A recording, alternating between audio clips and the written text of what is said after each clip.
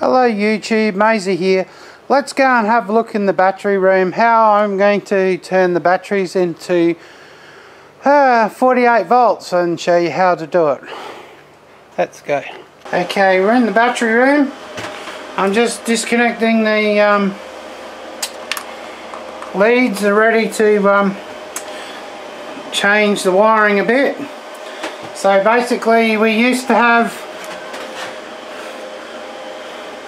two batteries linked as one battery, so there's two batteries together to make 24 volts. So now what we're looking at is that we're going to leave the leads between here, and then we're going to take the wires off this one, these two, and then put another leap from that to that one, and then basically the end one's already got the leap. So basically instead of having two batteries together, we're going to have 1, 2, leap this, so it's 3, 4 batteries in series, which will make 48 volts. And then basically I do that on the 3 shelves, so that'll basically give me 4 there, that makes 1, bang, 4 there, which makes another 48 volts, same there, and all the way through. So it'll give me basically 6 batteries of 210 ampere at 48 volts.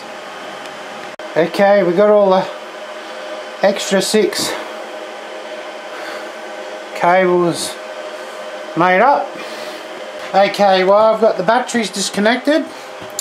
I'm going to do a battery test and make sure that they are still in good condition. You should do this, going on what I can see on YouTube, every 6 months, but I've kind of been a bit lazy, and I have only done this when I received them new, so I'm making the most of having them disconnected to do a bit of a test. And this is my load tester. The switch kind of shit itself in the bottom, so there's not very big thick wires on this, but I just wired it up to a big switch to keep it working. Alright, let's turn it on and we'll see what I think you're supposed to do it for about 5 seconds or something, and make sure the load's right. Well, that battery looks fine. I'm going to do the rest of them and wire them up and be back.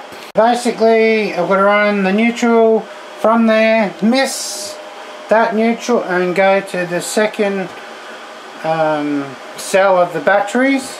So what I'm doing is, where I'm disconnecting it, I'm just putting some stainless steel bolts and spring washers and joining them together.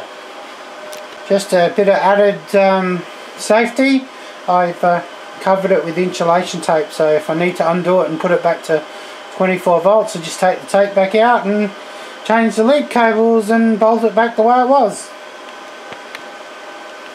Okay YouTube, we're putting the 240mm crimp on the cable, where I'll find the other one. We're replacing the bolt-on type that didn't really fit, so we're about to crimp it. I managed to get the wires in.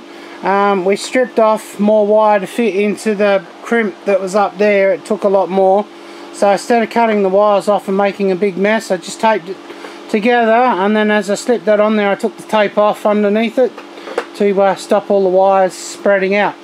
Alright, we're going to show you how to crimp 240mm DC cable.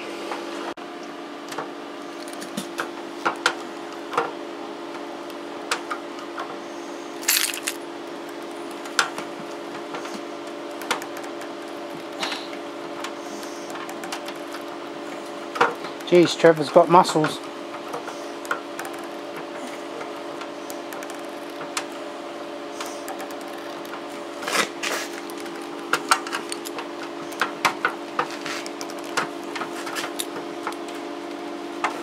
Still got a bit to go, Trev.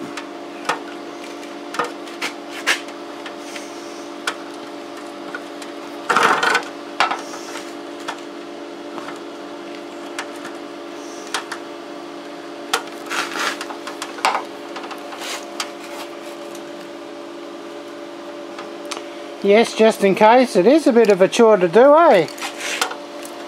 Alright, I'm going to give him a hand and put the camera down.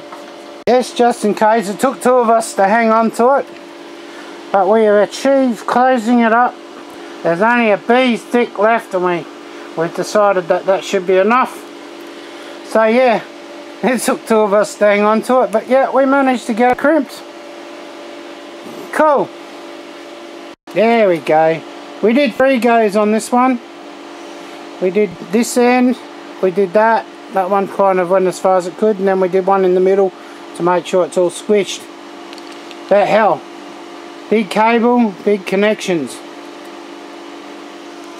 There we are, all finished, all heat shrunk, all neat, and passed Maisie's inspection.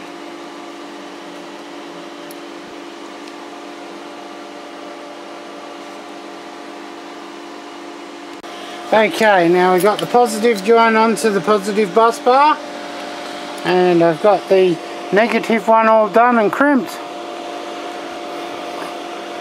and I'm going to put the shunt on the wall there and run it into the negative bus bar. Okay, we've got the shunt all on the wall. We've got the big heavy duty cables, cable tied down the wall, going into the shunt, Whiz Bang Junior on it, and we've got the Whiz Bang Junior coming in, connecting to the negative bus bar. We've got our 6 positive leads coming, well, they're coming off the circuit breakers, aren't they? So they'll be coming into here from the classics and running up into the bus bar and then out to the inverter and out to charge the batteries.